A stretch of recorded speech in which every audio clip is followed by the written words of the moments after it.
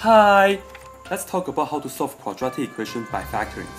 The idea is that you want to make one side is equal to 0, and you want to have the form ax squared plus bx plus c in this order, and then you want to break this down into two factors. So it's like two parentheses, and inside you should just have linear factors. The first parentheses, the first factor, times the second factor, and it's equal to 0. Then you break down into the first factor, it's equal to 0, or the second factor equal to 0. And let me illustrate by doing a few examples. And again, these examples and the flashcard can be found on my descriptions. I hope you guys find it helpful for your class, for your study. Anyways, x squared plus, minus ax plus 12 is equal to 0 as the first example. So to do this, I will show you guys on how to factor this out by using the tic-tac-toe box to organize the dots.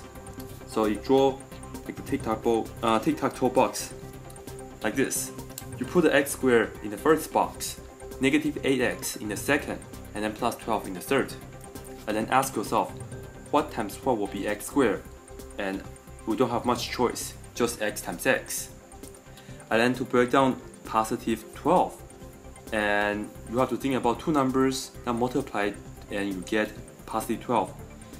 When you combine those two numbers, you will get negative 8. And the combination will be negative 2 and negative 6. To check if this works, we will take the x here, multiply with negative 6. We get negative 6x. And then we also do negative 2 times x. In that case, we end up with negative 2x. Combine negative 6x and negative 2x, we get negative 8x, which match with our middle term right there. So then, to factor this out into a product of two factors, you get two parentheses equals to 0. For the first parentheses, you are going to read this from left to right. We have x minus 2. And then we have x minus 6 for the second parentheses. Okay? So we got what we want, right? The first parentheses times the second parentheses is equal to 0. Then you set the first parentheses is equal to 0, or the second part, you set the second parentheses equal to 0, and then solve each one. For the first one, you set x minus 2 equals to 0. Or we also have another situation that x minus 6 is equal to 0 as well. Well, to solve x minus 2 is equal to 0, we just need to add 2 on both sides, and that's pretty straightforward. We get x is equal to 2. This is one of our first answer, right? One of the answer. And then for this right here, x minus 6 is equal to 0, we just need to add 6 on both sides. Then we get x is equal to 6. Second answer. Okay. Second example, I have 2x squared is equal to 9x plus 5. 2x squared is equal to 9x plus 5. However, we see that we don't have one side equal to 0. Our goal is to have the equation in the form of ax squared plus bx plus c is equal to 0. So let's try this. Let's try to bring everything onto the left hand side. I will do that by subtract 9x here, so that I can also subtract 9x there. Then I can cancel out the 9x on the right hand side.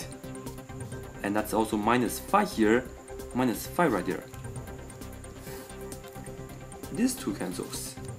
All I have on the left hand side is 2x squared minus 9x, and then minus 5. It's equal to 0. So I have 2x squared minus 9x minus 5 is equal to 0. And again, our goal is to try to break this down into two factors. And I will show you guys how to factor this by drawing like the tic-tac-toe box again. To break down 2x squared, I think the only way to do that is just like 2x times x, right? Nothing too fancy about that. And then to break down negative 5, we have 1 times negative 5, or negative 5 times 1. But then I think the correct factor will be, I put 1 right there and negative 5 right there. When we check, 2x times negative 5, we do get negative 10x. And then 1 times x, we will get positive x. And when we combine negative 10x along with x, we end up with negative 9x. This negative 9x match with our middle term, so we know that this is going to be the correct combination. To factor this out, the first parentheses, we're just going to take this 2x plus 1. And the second parentheses will be x minus 5 equals to 0. Okay?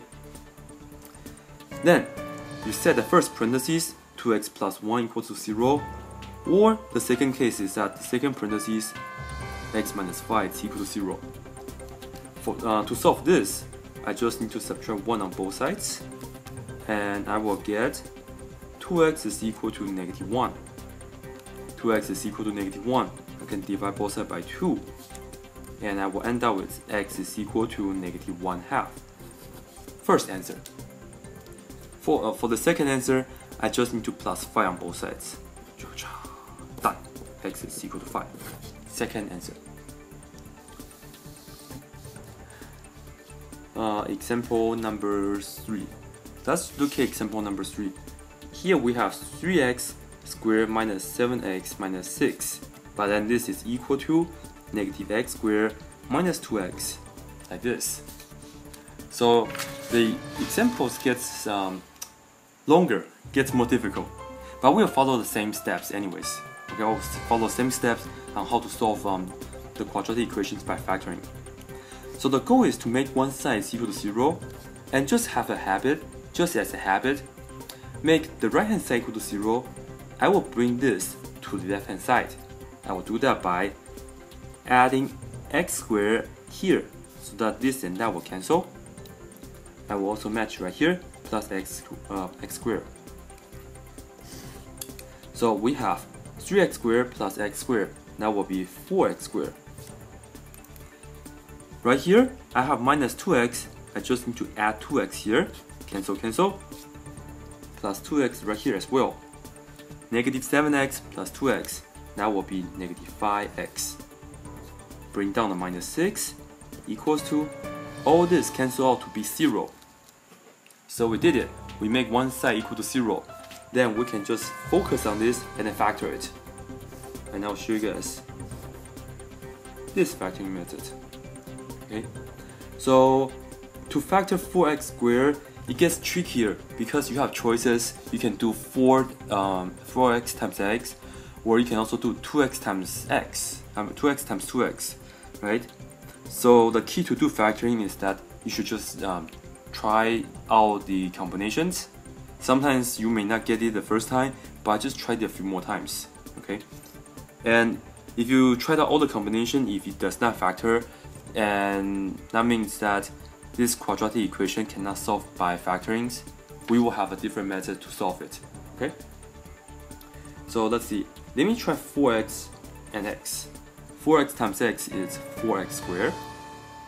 And then to break down negative 6, we also have choices, right? We also have like 2 combinations, many choices, like negative 1 times 6, negative 2 times 3, and so on. I'm going to put this as negative 2 right here and 3 right there, okay? And again, this is just my combinations. To make sure this actually works, I take 4x times negative 2. That becomes negative 8x. And then I will take 3 multiply with x. That's 3x. Negative 8x combined with positive 3x, we do get negative 5x. That match with the middle term. So then I can just continue with my factoring. I can go from here into 2 parentheses. The first one is 4x plus 3. And then the second one is x minus 2 equals to 0. So set the first one equal to 0, 4x plus 3 equals to 0, or another situation, x minus 2 is equal to 0. To solve this, minus 3 on both sides, and then I get 4x equals to -3, and then divide both sides by 4. I have x equals to -3/4. First answer. And for the second answer, we just add 2 on both sides. So we get x is equal to 2. Second answer.